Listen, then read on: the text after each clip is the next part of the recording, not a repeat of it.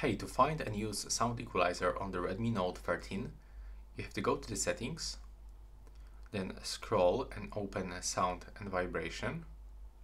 Right now scroll down again, open Sound Effects, and from this you have to actually activate the Dolby Atmos and go into the Graphic Equalizer. As you can see from this, we can find 8 default presets, and you can also get your custom one and set it up to your own preferences. So it's actually recommended to turn on some music and then try to adjust it. And that's how it looks. Right now, please subscribe to my channel.